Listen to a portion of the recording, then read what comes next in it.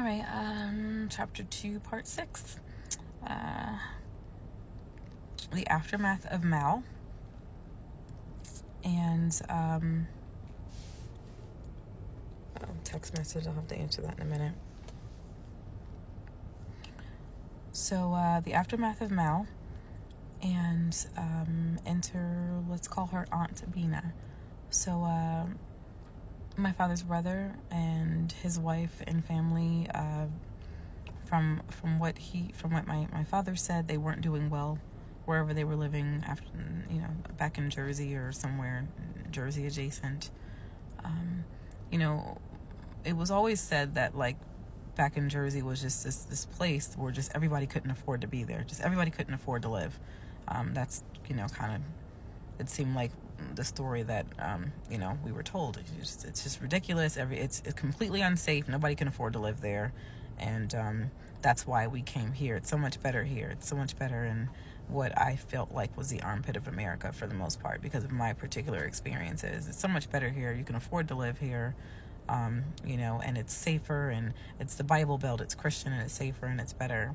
But all of my terrible, unsafe moments in life were right there. When I was in Jersey, I had friends of all different colors and hues. Besides the one-off situations, racism wasn't a thing, and kids were kids. And there was a whole lot of things to do. There was a beach. There were actual malls. There were actual stoplights. Anyway, I digress. So chapter 6, Aunt Bina.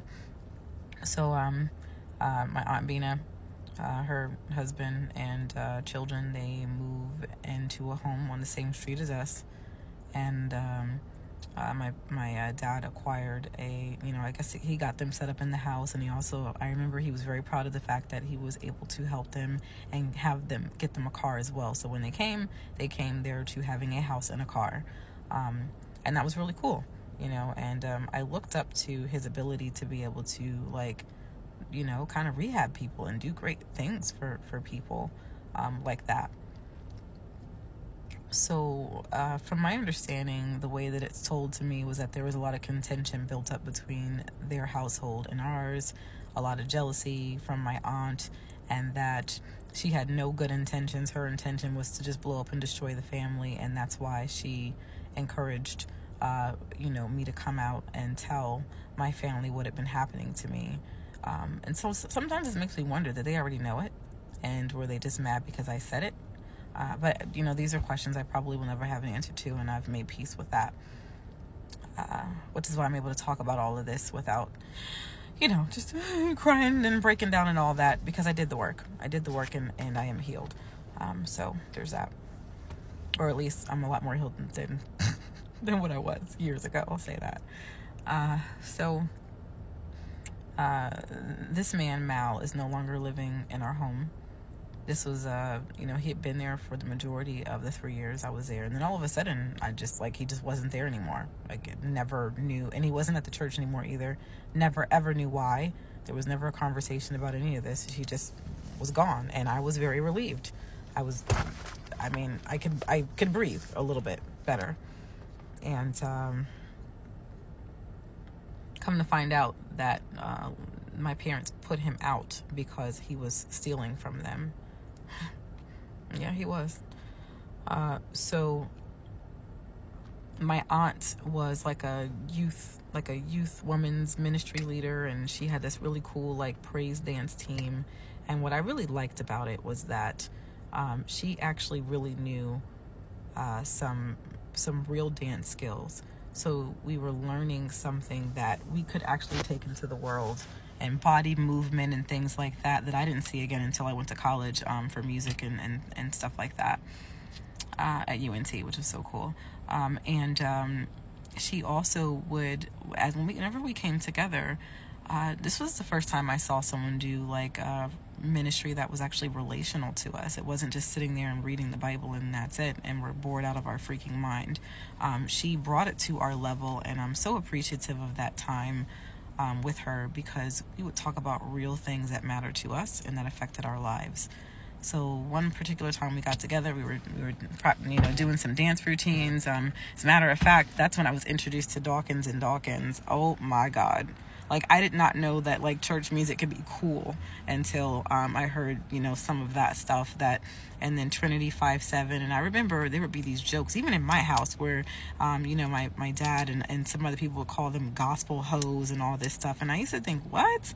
Like, why are you guys putting down, something that's cool and should be, like, you're up, like, isn't this on brand with you being, a preacher? But the jealousy is real when it comes to people who just are controlling and just really not healthy, and in it for the wrong reasons, I think. So anyway, really cool music. That time, having her there for me, it was transformative in a positive way. I don't know if she had malicious intentions, but, to this day, this is what my mother maintains. My father's, I've never heard him speak on it, but she's probably regurgitating things that he said, probably.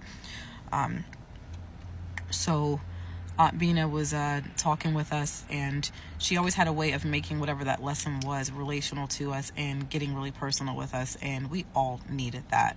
I wound up discovering that I was not the only one that was dealing with monsters in her home. There was another young lady who, her own father, he went to jail for R-wording his own children. And I always wondered why she seemed to be kind of like just different and off. Well, if I lived in that home, I don't even know if I would have a mind. God.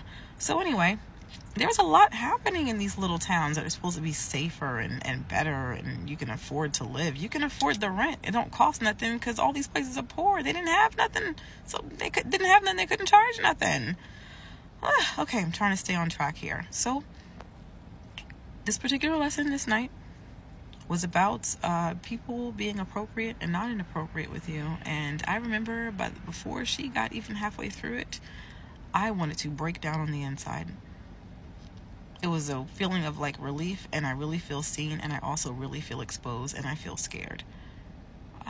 And at the end, she said, if anyone has ever, I don't know, these will happen in class. These moments happen in class too, or used to, where somebody will come in and talk about like maybe like the R word, this and that, and someone will say, if anyone has ever experienced X, Y, and Z, please raise your hand. And it seemed like the longest, I don't know, couple seconds of my life while I thought, is this my chance to speak up, or do I just shut up? Because I've been confronted once before by my mom, and she may have had good intentions, but the way she said it to me in my home one day, she was like, what's going on? I feel like something's going on. And I felt like she was accusing me and not trying to protect me. Looking back, I think she was reacting out of fear and doing the best she could, but I shut down and closed down even more, and I would never say it, because all I felt from her at that moment, it felt like wrath and judgment, and that she was coming after me and not going after the freaking monster.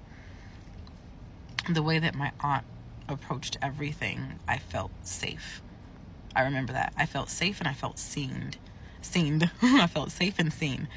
So I raised my hand, and when I did, I was not the only girl.